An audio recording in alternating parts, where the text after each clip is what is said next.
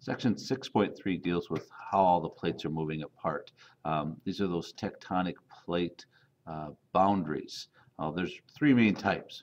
Something called a divergent boundary. I remember that because I think of the word divide. They're dividing apart where the plates are moving away from each other. Most of the time they're found in the ocean. That's that mid-ocean ridge that I was talking about, the one that's going right down the middle of the Atlantic Ocean. I think that one's called the Mid-Atlantic Ridge. There's in the middle, right where those are being pulled apart, is a rift valley. Uh, there is a rift valley, however, in Africa. It's on land. It's kind of a rare one that you don't see very often, but it's explained in your book. So if you get a chance to look at that in 6.3 in your book, great idea. Convergent boundaries. These are where the plates are colliding. And I just remember collide starts CO, and I think convergent starts CO. So that's where they collide, where they push together. This is where mountains are formed, where volcanoes might form. And then the last boundary is the transform boundary. This is where they scrape past each other. This is kind of like the San Andreas Fault area in California. This is where earthquakes occur. But as that seafloor, one of the divergent boundaries, an example, spreads apart, a rift valley is created right in the middle. This is that spreading center. This is where that magma rises up and fills in and then creates new rock. These mid-ocean ridges we talked about, longest mountain chains on the planet. They run almost North Pole to South Pole through the mid-Atlantic Ocean. In a book on page 90 or 199, there's a picture of a divergent boundary. You don't necessarily have to draw it, but it might not be a bad idea to put it in your notes. Now, as the seafloor spreads and the seafloor rock is formed, we don't know why, but the magnetic polarity changes every so often. It's kind of weird if you think, we think of a magnet having a North Pole and a South Pole, and about every 250,000 years or so, that North and South Pole magnetic part changes.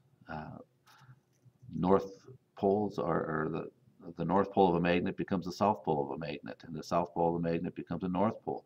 The planets actually, North and South Pole, don't switch. We don't flip upside down, but the actual, like a magnet would be opposite. And it happens about every 250,000 years or so. And relatively close to right now, we're looking at another magnetic reversal happening within a few tens of thousands of years of us right now. Well, again, we probably will not have to worry about it, but it would just, you imagine what kind of havoc it would cause if compasses didn't work. If things didn't show north or south, or instead of showing north, they showed south, and what kind of craziness that could cause in the world right now. Now, when the continents split apart at these divergent boundaries, like in Iceland and in Africa, there's a great rift valley in Africa. These valleys form on land, and you get to see them a little bit more. There are also things called hot spots.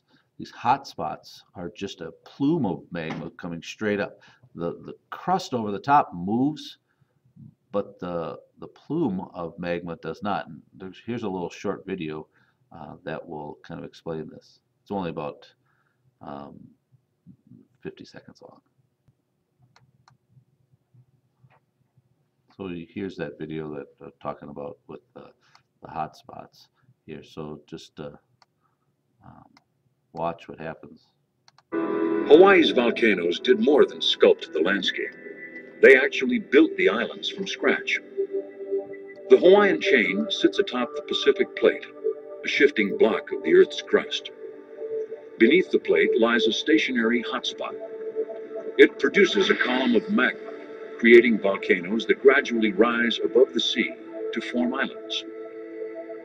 As the plate slowly drifts northwest, each island in turn is pulled away from the hotspot, and the volcanoes are extinguished. The hotspot now sits 20 miles south of the Big Island, where it's creating a new volcano named Loihi.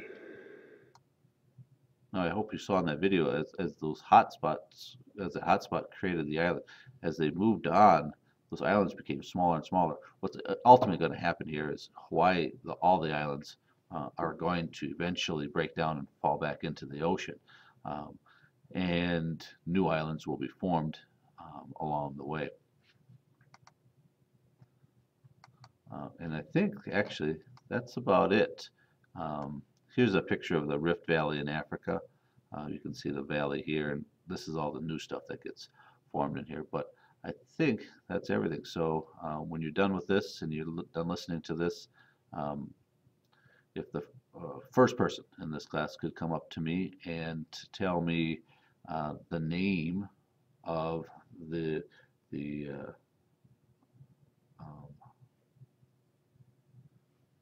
um, the mid-ocean ridge uh, through the middle of the Atlantic Ocean. If you can give me the actual name of it, it is in your book. It is found on page 199.